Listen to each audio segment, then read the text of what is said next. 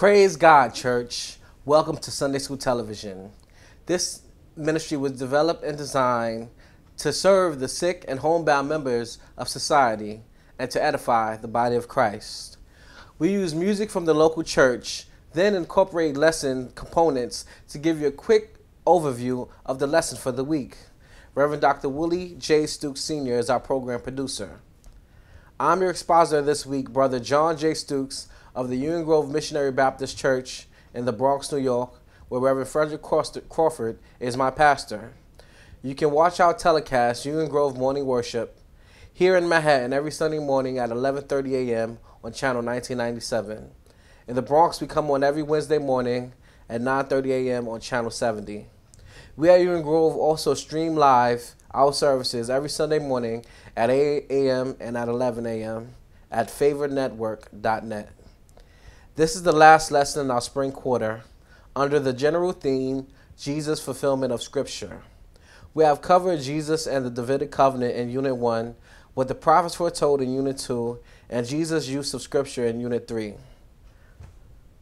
Our subject today is the greatest commandment taken from the Old Testament, Leviticus 19:18, Deuteronomy 6:4-9, and the Gospel of Mark 12:28-34. The key verses or golden texts, thou shalt love thy Lord thy God with all thy heart, with all thy soul, and with all thy mind, and with all thy strength. This is the first commandment. And the second is this, thou shalt love thy neighbor as thyself. There is none other commandment greater than these. Mark 12:30-31. The greatest commandment. Devotional reading, Psalm 15. Background scripture, Leviticus 19:18, Deuteronomy 4:35, Deuteronomy 6:1-9, and Mark 12:28-34. Leviticus 19:18. And our scripture lesson text comes from Leviticus 19:18. Thou shalt not avenge nor bear any grudge against the children of thy people, but thou shalt love thy neighbor as thyself. I am the Lord. Deuteronomy 6:4-9. Hear, O Israel, the Lord our God is one Lord, and thou shalt love the Lord thy God with all thy heart, and with all thy soul, and with all thy might.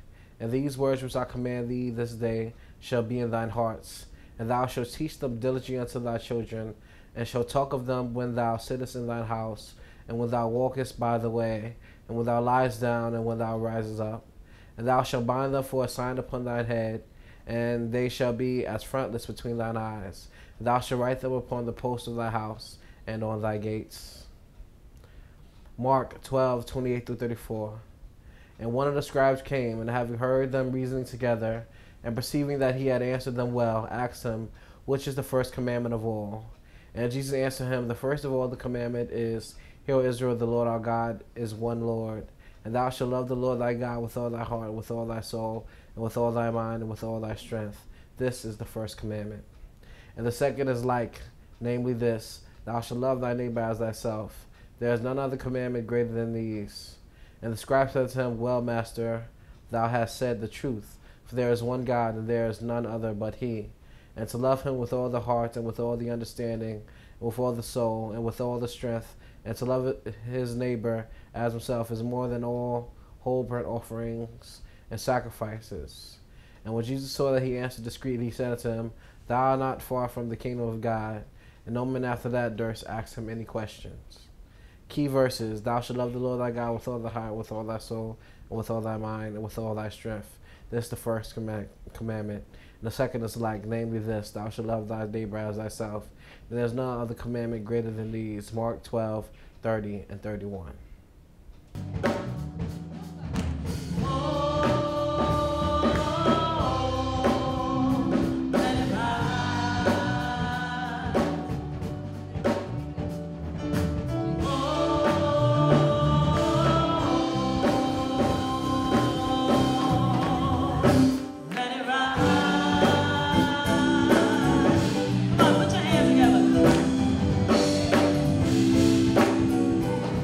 Let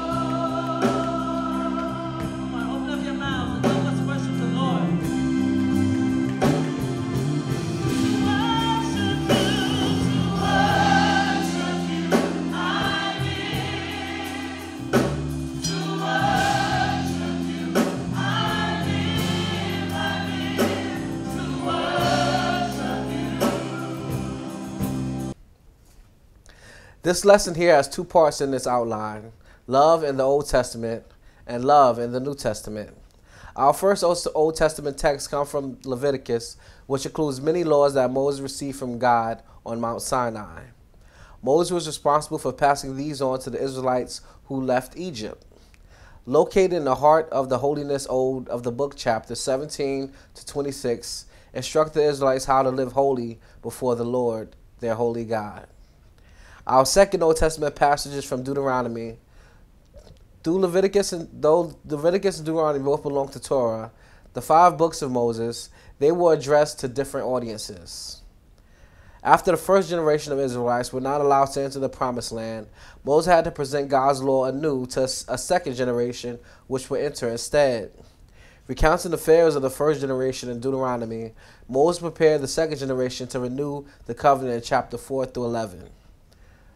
Though only one generation separates our 2 Old Testament passages, a millennium separates these from our text in the Gospel of Mark 12, 28 through 34. Jesus featured at having one of the most congenial conversations with a Jewish leader.